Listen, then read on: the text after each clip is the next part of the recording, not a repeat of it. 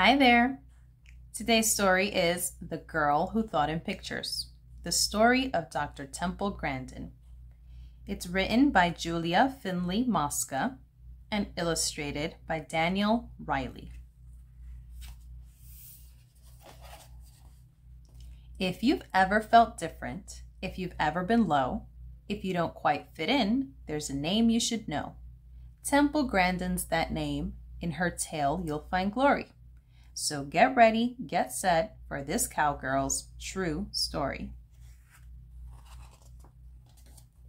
In the city of Boston, one hot summer day, a sweet baby was born. It was Temple, hooray!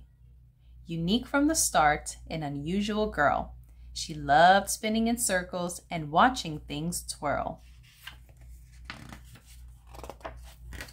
But some things she hated, like certain loud sounds, or bright, crowded places, large cities and towns. Frilly dresses with tags made her itch, pull, and tug.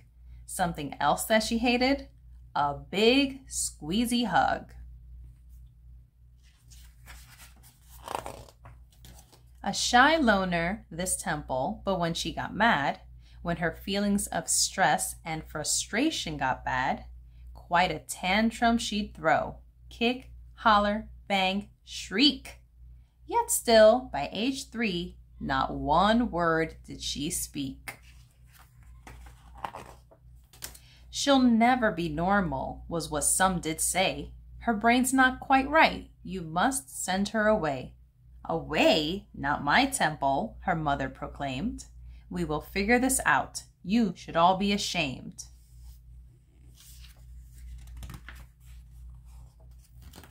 Then, little by little, though sometimes she balked, special teachers helped Temple, and one day she talked.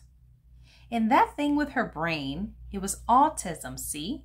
She was different, not less, they all finally agreed. Like most kids her age, she loved ice cream and art.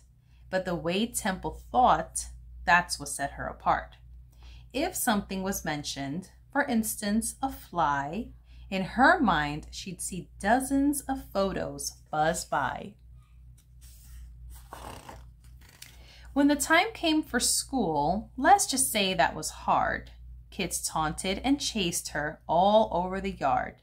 They picked on poor Temple, how crazy it drove her.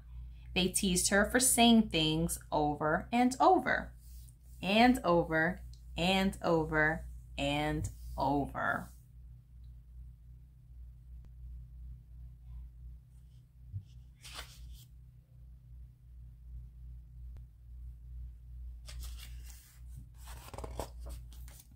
Until finally she snapped. Yes, she did, lost her cool, threw a book at a kid and was kicked out of school. No one really got Temple, but well, then again, the truth of it was Temple didn't get them. You need time away, said her mom. That's what's best. You'll go visit your aunt on a ranch way out west.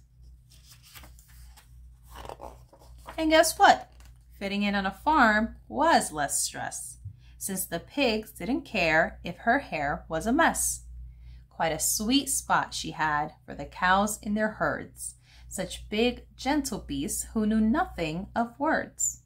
As she watched her new friends, a thought popped in her head. These cows think like me, in pictures instead.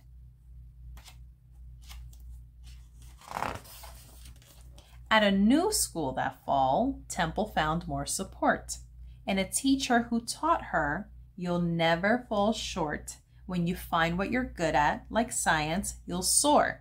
And that teacher was right. He had opened the door. So she built a machine like she'd seen on some farms, an invention that hugged her with boards and not arms. It worked. She had done it. From memory, it's true. And just like the cows, it made Temple calm too. I'm special, she thought, like a bright shooting star. My attention to details could help me go far.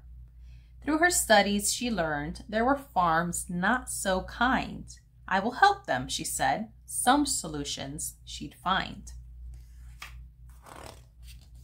And then something cool. Can you guess? Could it be? Off to college she went. A degree she earned 3. And though ladies weren't experts on farms at that time, do you think that stopped Temple? No way, she did fine. She stepped through that door and went forward. No tears. She took on the world, but at times she had fears. Because some things were scary, like people she'd meet, who'd ignore her ideas and, well, wouldn't be sweet. But she never gave up, learned her stuff through and through, like why cattle will circle and what makes them moo. To build better farms was her goal. She would do it. Be kind to our creatures. They have feelings. She knew it. And slowly but surely, she changed many minds until farm after farm built her awesome designs. Word spread about Temple, her feet's not so small. Temple Grandin, she's grand. She's the grandest of all. Now, for these things and more, she's won honors and prizes. And a movie was made, but the biggest surprise is that girl with the future that couldn't be bleaker. Yes, the once silent girl, she's now a big speaker. Today, she spreads hope with her stories and speeches. From New York to Sydney to Rome, Temple teaches. Each person is special, so unique are our minds. This world needs your ideas. It takes brains of all kinds. So here is the lesson. Feeling odd or offbeat? Being different might just be what makes you so neat.